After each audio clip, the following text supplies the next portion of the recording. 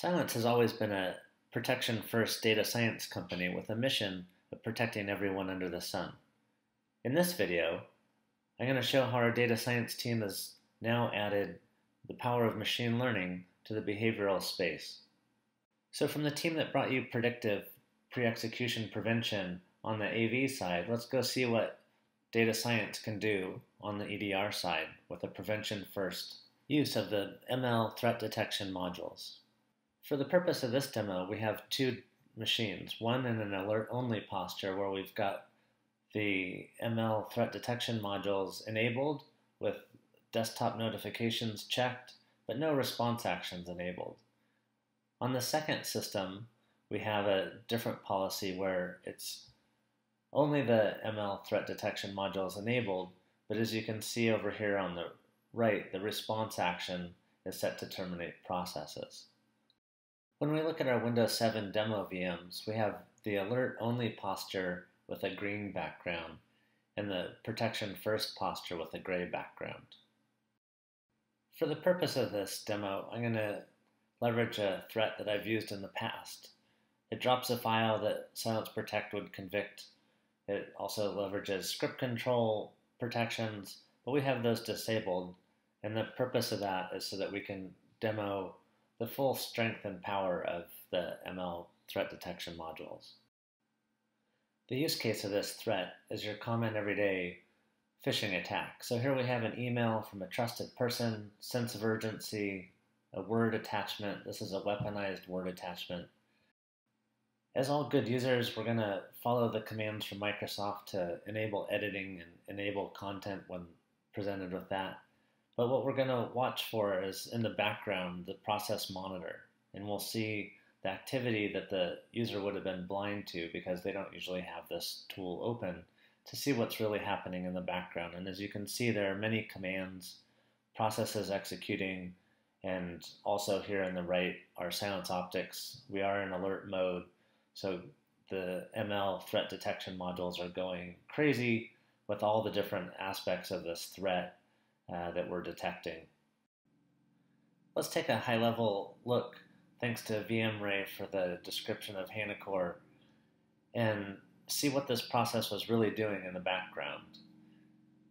Many of the things that we're running were unloading the firewall, disabling all the rules, re-enabling the firewall, as well as, in the end, finally deleting the shadow copy. So how fast would a traditional EDR need to detect, respond, to keep a threat like this from continuing to have negative impact on the environment?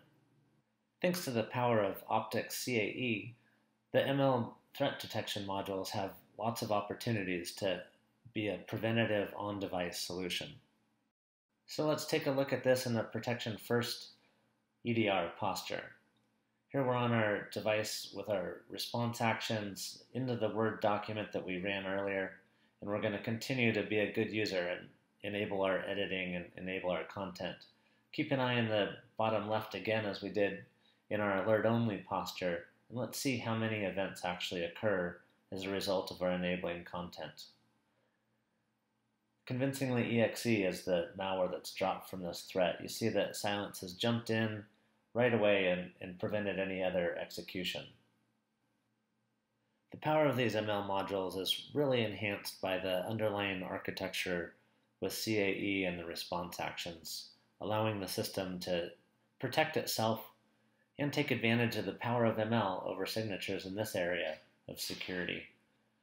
For those of you with experience writing signatures or pattern matching, you understand how easily it is to end up with a situation where what you had written is no longer valid. Without the Optics CAE architecture and the power of ML, our threat researchers would be tasked with creating rule after rule, attempting to detect every threat under the sun. In this case, we have an obfuscated command taking advantage of CertUtil, a common utility that's shipped on all Windows versions. You probably already noticed the desktop notification that Optics in Alert Only has detected something that it didn't like. But here we take CertUtil online, download a Kovtar variant, and execute it.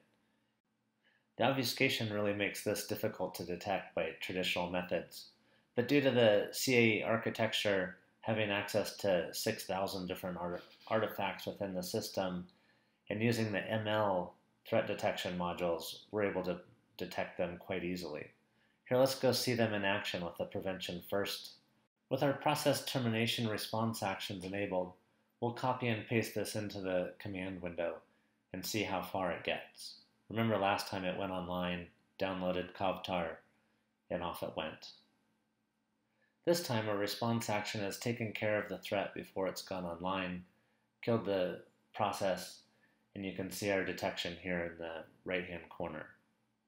Thanks to the data science team and the product team for helping us continue on our mission of protecting everyone under the sun.